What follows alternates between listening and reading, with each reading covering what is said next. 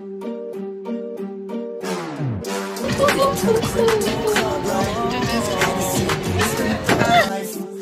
it, baby, you know I'm the plot right. Walking, got a feeling that it's gonna be a long night. Whoa, everything I touch turn cold. Need no introduction, cause they know Brit Mo. I hit the lotto, my motto. Roll up gelato and throttle a couple models staccato who fucking brought up the bottle.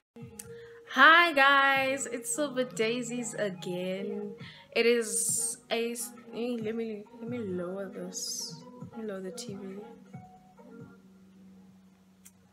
Yeah, it is a Sunday and I'm here with an upload because I am doing my hair. Like Sundays I feel are the best days to do your hair, because Saturdays you literally, that's the first day of the weekend that you have and you just want to chill.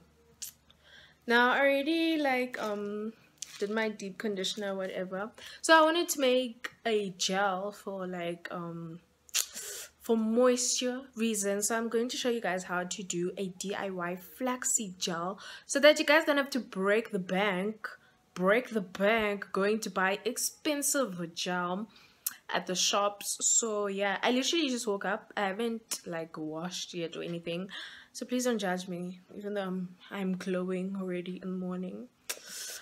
Anyways, let me get to showing you guys how you make the flaxseed gel. So as you can see, you guys don't need that much. You just need water. I like to put 1 part flaxseed to 2 parts of water. So I'm gonna fit another cup of this, 1 cup of water, like a small pot, and then you have the actual flaxseed. It may say also linseed. The thing is that it's the same thing basically, and I buy this from, the brand is Lifestyle Food, and I buy this from this Chem in the healthy living section, and it's quite affordable. I can't remember the price right now, but it was very cheap. It was probably under 30 Rand for this big bag of flaxseed, and I bought this last year and it hasn't even finished yet. Because what you can do, I'll actually show you guys. I actually decided, because I just poured in the water now, and I was like, since my mom already washed her hair and I'm going to be the only one who's going to use this, I'd rather just use the full cup of water and half a cup of the flax seeds, because I don't want to waste it. Sounds like I'm pouring cereal. Okay, I'll probably just use that much. It's not even halfway. I think it's a third of the way through this cup, and I'll just put that in.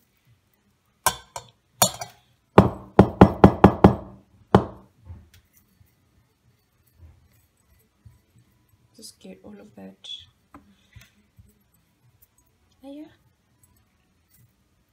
there we go. Still don't want to come out. Okay, there we go. There. And then I'm gonna move this to the stove. Make sure that your stove is very hot and that you're ready to stir. So I'm going to be stirring with a tablespoon, and you just need to keep on stirring so that it doesn't burn.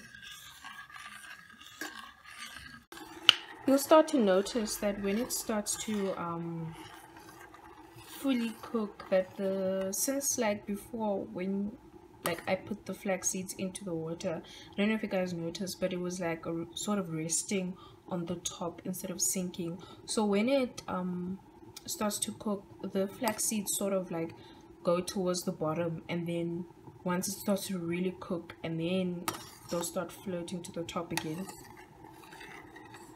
Okay, it's starting to bubble now. That's when you know that it's cooking. It's turning into gel now. When it starts doing this bubbling.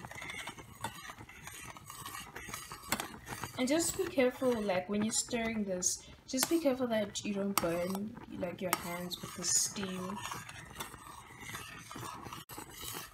And then after a while, you'll see that the bubbles start to become less than they were before.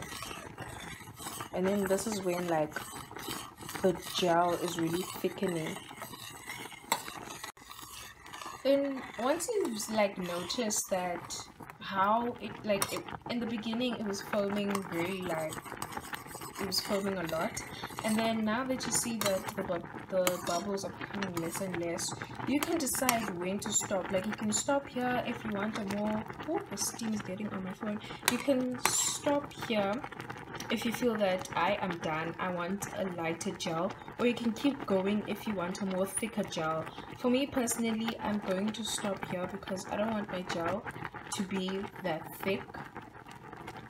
Yeah, that's why you must always, when you're cooking this, you must always start your flaxseed on like a very high temperature so that it doesn't take a lot to cook, and you must always continuously continue to what do you say, stir the flax seeds, otherwise they're gonna stick to the bottom.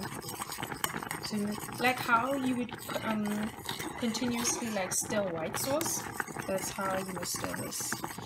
Yeah, I feel that this is fine now, and then I'm just gonna take this off, and then I'm going to drain the flax seeds from the actual gel. Okay, so I've got myself a bowl and tray now, and what I basically do, make sure you extract this while it's still hot, because if it cools down, the gel cools down as well, and then you can't extract the gel from it. And basically what I'm going to do is just do that so that the gel can come away from the flaxseed. Do this while it's still hot, and then you'll see at the bottom that it's coming out. Oh, why is it not focusing? There we go. It's coming out. Okay, once you feel that you've extracted enough gel and you can't go any more, what I do is that I'm going to pour this on the cup.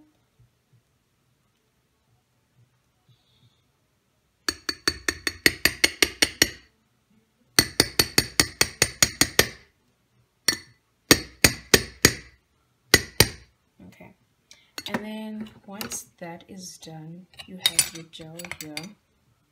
Let me take a fresh spoon. You have your gel here, and this is what your gel is going to look like.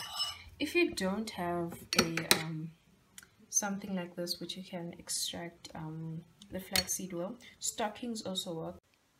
What you're going to do is take like an old pair of stockings, and then basically what you do is that the process, you cut like maybe you see the bottom of the stockings where your foot is supposed to do, you cut that off, and then you put the flax seeds inside, yes, while they're still hot, and then what you're going to do is like squeeze them down, and then the gel will come out like that. But I found like that is very messy towards me, and I'd like the gel is very slippery. It's a very good gel now. So like as you're doing that, your hands are like slipping and sliding when you're extracting it with a stocking. But it's very good because it gets like a lot of the gel extracted. But yeah, if you don't have like what I used, like you don't have like a strainer or anything like that, stockings is another thing to use. And then as you see these flax seeds like this, I'm not going to throw them away. You do not throw them away. What I'm going to do is I'm going to put them in a plastic, wrap them up, and then I'm going to put them in the fridge for the next time that I use them, because it's not something that you use for one time and then you're done with it. You honestly can use it over and over again until like you see that, okay, the gel that's being extracted, like it's no longer like how it was the first time. But yeah, as I said, as you can see, like there is some gel left in there. That's why most people prefer to use the stockings, but for me it's too messy for me. I don't like it. But yeah, it looks like that, and as you can see, it's a very good gel. You can add like any type of oil that you want to this, whether you want to put like coconut oil, or you have like a certain brand or type of oil that you use, you can add this to that, and then it'll moisturize your locks. always been the MO since the start of this, and now I'm on a mission like I'm Artemis. Hey, we gon' turn the crib into a club like